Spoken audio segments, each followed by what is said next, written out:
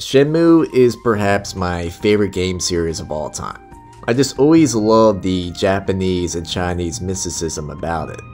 And to date, it's the only game that captures the real life feeling of going on a journey. The game also had an epic storyline that at first seemed simple, but with each installment it just showed just how complex it really was. Unfortunately, all 3 of the games never sold well, so it seems unlikely we'll ever see creator Ryo Hazuki's story the way he intended, and the way he intended to tell for over 2 decades.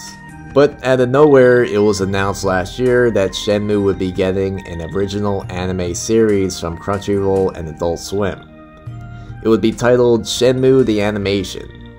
The show is being directed by Chikara Sakurai, the One Punch Man Season 2 director, and the lead role of Ryo Hazuki would be voiced by the same guy that did the voice in the video game series. Episode 1 premiered last night on Crunchyroll, but it was also on Adult Swim and on Toonami in North America. They'll be doing 1 episode a week every Sunday. So, I'm just gonna say that I had some serious doubts about the show. I just kept thinking how it's even possible to do a Shenmue anime.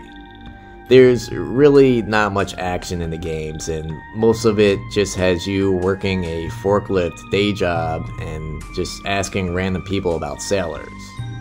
Do you know any place where sailors hang out? The games were slow, but this is how they were able to mimic reality. Where with the medium of anime, it's very fast-paced.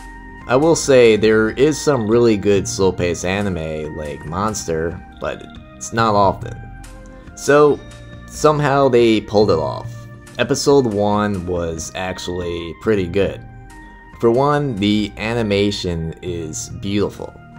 Every character looks detailed and you can immediately recognize the characters from the game.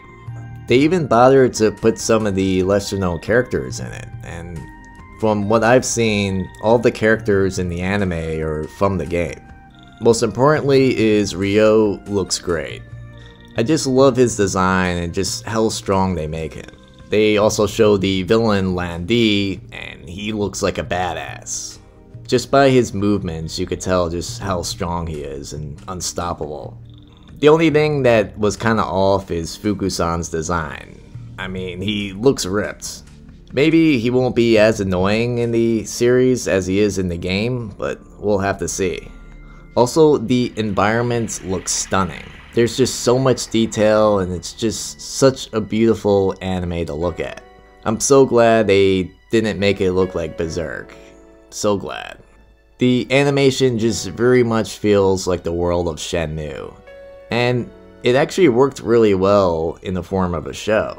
I will say, the Shenmue games, besides mimicking real life, can also be very cinematic. And a lot of the cutscenes in the game do feel like a movie, so I could see kinda where it would fit. The fighting in this also looks really great. Each blow and punch just has so much force and impact behind it. When we see Lan Di strike Ryo's father, you could just feel it. I was actually surprised just by how much they put in the first episode. It covers the tournament all the way to where we see the intro with Lan Di killing Ryo's father, and a little bit after that. At this rate, by the next episode, we're probably looking for Charlie already. Charlie?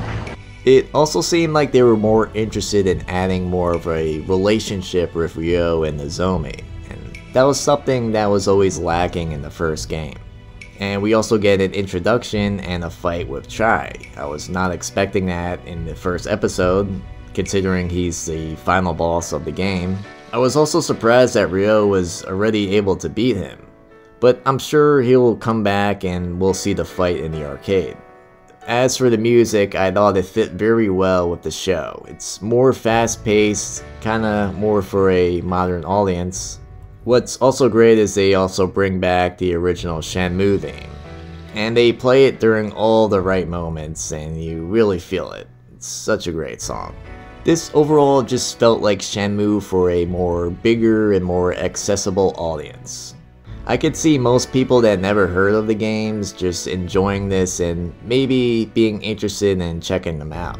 If this quality stays consistent for all 13 episodes, then this can be great news for Shenmue fans.